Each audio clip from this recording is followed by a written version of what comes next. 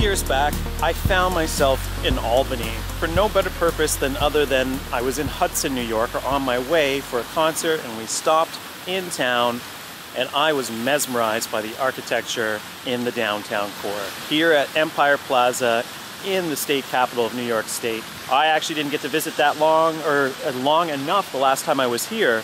Thus, I've come back to get a full scope of what this facility is about. Built from 1966 and opened in 1975, with other various buildings opening shortly thereafter, including the Egg behind me, the most iconic probably building of them all here.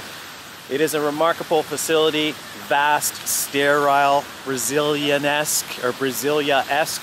There's so much going on, there's so much to explore. There's art, there's a museum, there's a tower, an observation tower just behind me here too. We're gonna try to get as much of this as we can in, and maybe a tour of the facility itself later on today.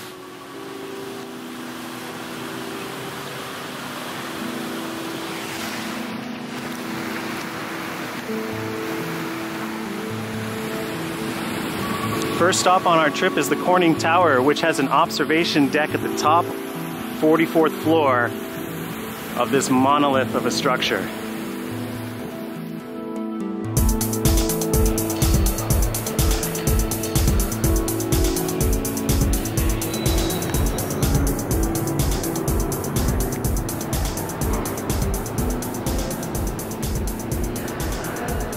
It is a self-guided elevator that takes you straight up.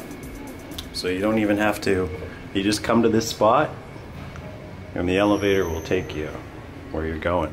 I don't know if we have to wait. Can we press the closed door because nobody's here? Yes, we can.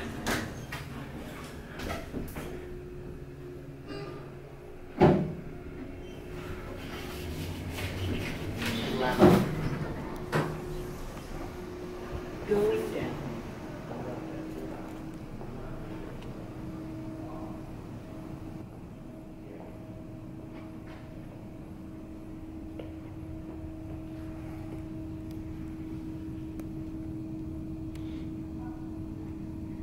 You can see from here how literally this structure cut into the community below, where the boundaries were.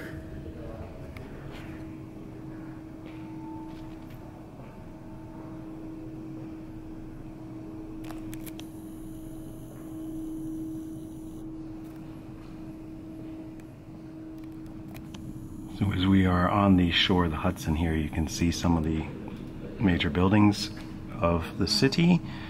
A city barely of 100,000 people in its municipal center, which is crazy to think about it being the capital of New York State.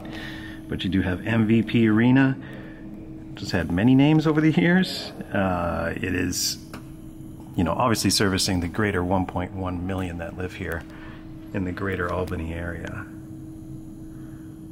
This is actually where we just arrived from on that drive-in, which has to be one of the most stunning drives into a municipal center that I've ever experienced. That's what brought me back here. The docks of Albany in the background. And you can also see a lot of drift patterns on the parking garage below. As you can see, there is literally nobody here. This is a underappreciated attraction. It was also free of charge, so it's definitely worth coming to check out if you happen to be in the area. It takes a couple minutes. Some of the most impressive parts of the design of this facility are these structures that you see below, which I don't even know what to call them, but they look like that they're relief valves for the building, like that they're for the ventilation of the garage below. They do have water in them. Besides that, you see below the Egg, which unfortunately I won't be able to go into today because there's no show. But I desperately want to check out that facility at some point. It is a fascinating structure. It is also the only concrete clad structure in this facility, as all the rest of the buildings are covered with masonry of some sort. The actual downtown core of Albany itself. Some highlights including the old City Hall, which you see in the center. Just beyond it is the Court of Appeals.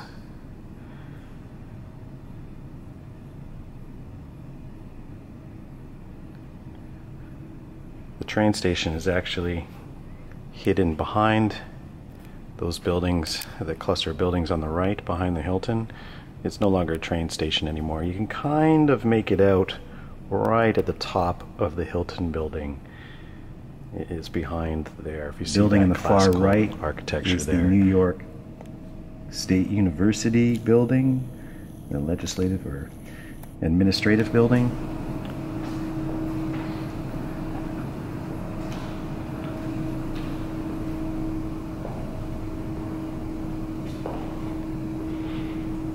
All right, well that's it for the Corning Tower. Definitely worth coming up here.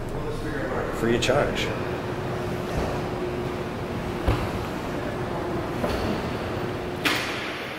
Okay, we are out of the Corning Tower behind me. I'm very glad that actually that observation deck existed because I wanted to go into one of these towers for the longest time. There's 11,000 employees that work in this complex, which is crazy to think about, and they're all parked below us. And once the workday is done, they get out of town, as I do recall the last time I was here. But there's just so many brilliant sight lines. Imagine working in a place like this that really is, it reminds me of Brasilia, and Brazil, the capital of Brazil, obviously, of which it was definitely inspired by. And as you can see, you can just kind of take it all in. If you like this type of architecture like I do, it is awe-inspiring to behold. Let's do a little tour of the outside, get an idea of what this complex is about before we head off to this large building on the left, which is the New York State Museum, which I believe will comprise a different vlog since it is quite a museum collection. As mentioned, they have a lot of sort of art installations out here, including this one, which really reminds me of some of the stuff that was created in the 70s of my childhood. Well, I was an 80s kid, but this stuff was produced in the 70s. It has a very distinctive look, that concrete, blocky, smooth edged forms, etc.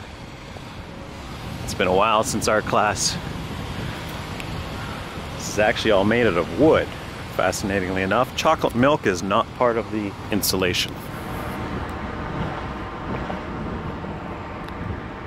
It really gives me like kind of like a medieval feel looking at the wall that they clad this building in, but you can get a feel of it here, and all obviously the repair work on the other side of it. This is where we came in, as mentioned.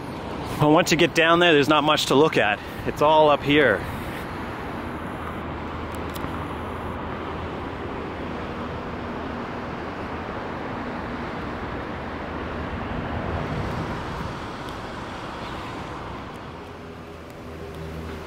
Law and Justice Building, which in its own right is actually a fascinating building architecturally.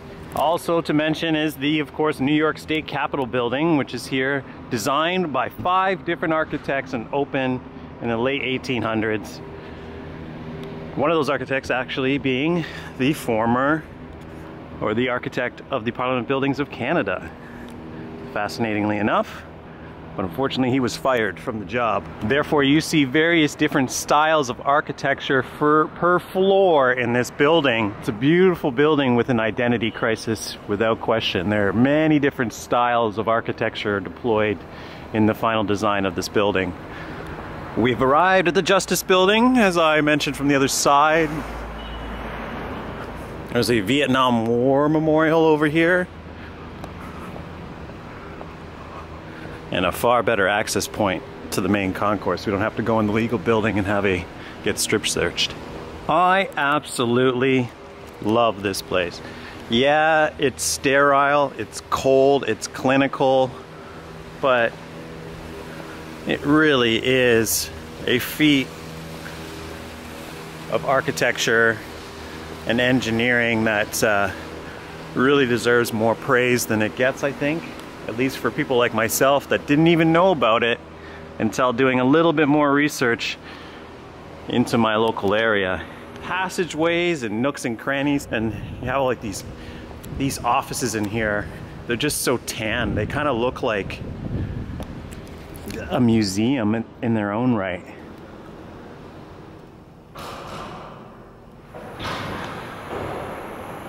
We are now in the concourse. Underneath the main plaza is a 6-story podium, and as I've discovered, it's one of the largest buildings ever constructed in the world. It comprises almost everything that you see on the major map.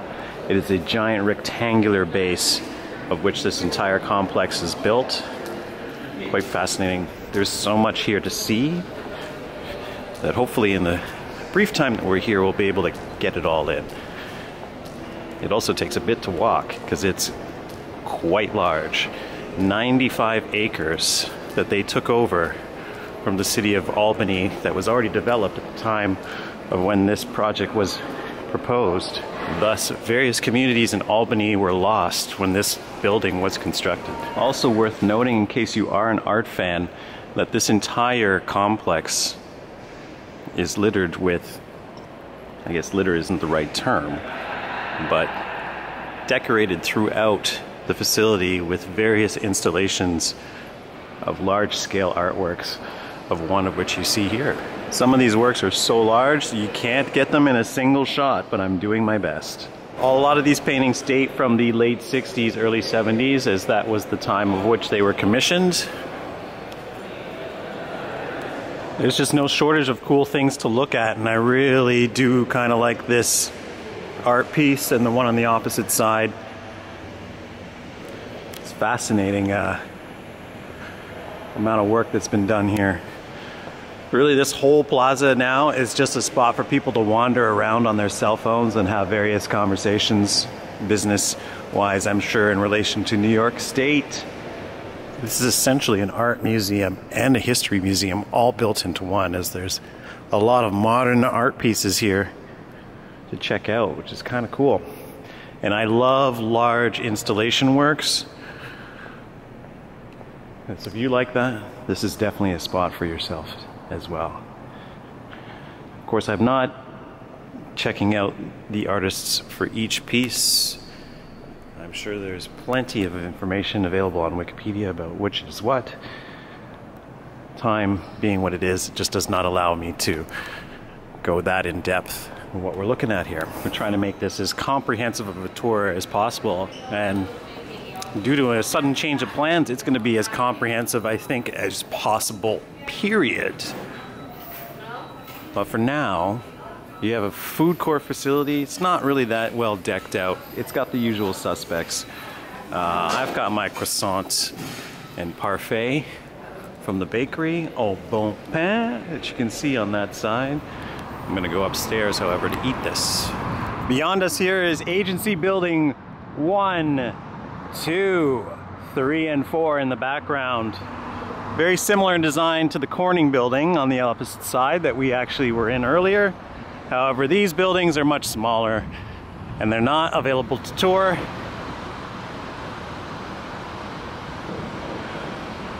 This vast building that I, for some reason, think I'm gonna get through in an hour is the New York State Museum. We've just finished the museum tour behind me. Definitely a separate vlog, as it was way more vast and comprehensive and impressive than I actually thought it would be. Definitely don't miss that museum if you're a fan of, say, New York State history, 9/11, so much architecture, automobiles, aviation. It was really remarkable. Agriculture, it was remarkable.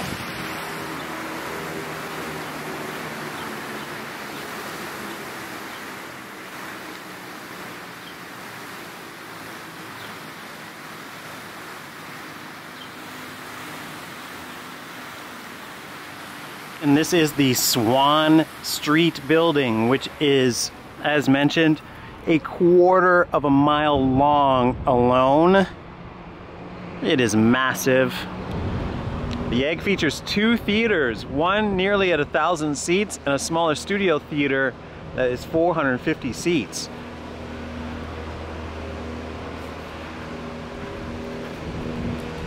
is probably the jewel of this particular complex.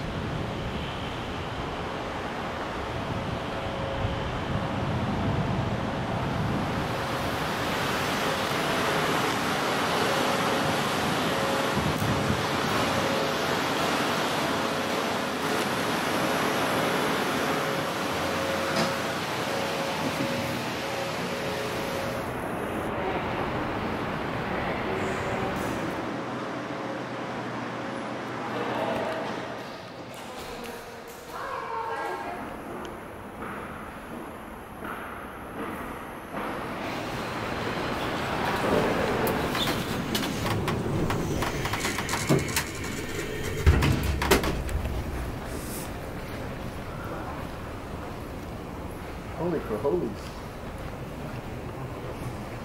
Listen. It's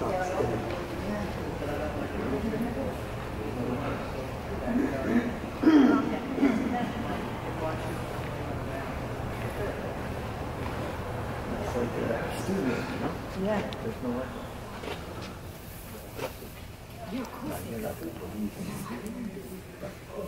This is the size of the and the ship.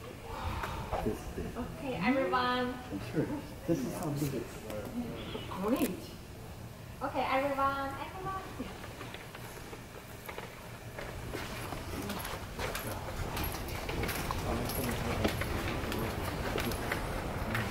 When I planned this vlog, I did not anticipate that it was going to be 2 epic vlogs here from Albany, and I didn't even actually cover the town itself. Right behind me, the downtown, completely untouched.